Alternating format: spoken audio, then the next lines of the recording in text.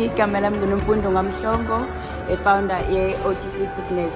I-O33 Fitness ise-Pietermaritzburg. Sijima khona izinto ezenzayo, senza i-box, senza high-low, senza step, senza kahle wonke ama-categories siyawenza. La sijimela khona, sijimela e-City Hall, engadini, eseceleni City Hall, njalo ntambama on Tuesday and Thursday. Sijima njalo ntambama. Ngiyajabula kakhulu guys, i-event yethu ihambe kahle kakhulu, ayithena be right.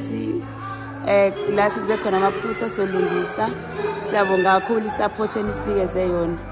Si-O33 Fitness siyathemba ukuthi ngokuzayo sekwenza kakhulu ukufikela okungcono kakhulu kunalokho esikwenze kunamhlanje.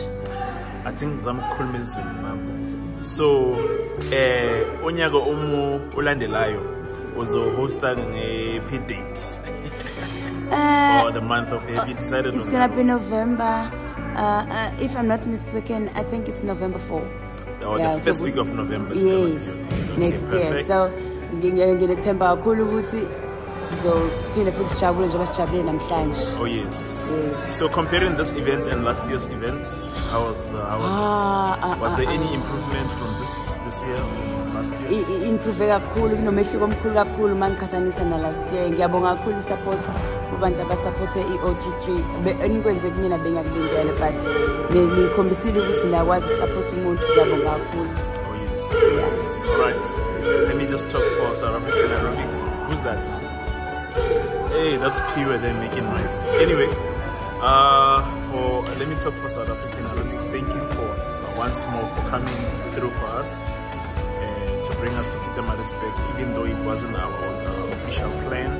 But yes, you did answer our call when we asked about the season rapper.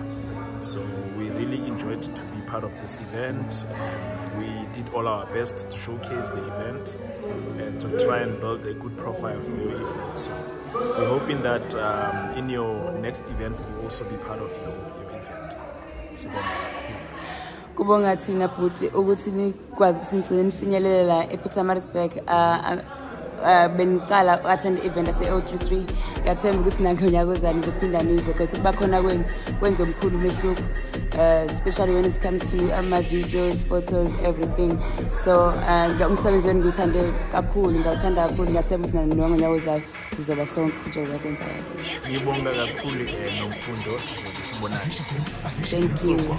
Siyabonga. Thank you. All right, bye.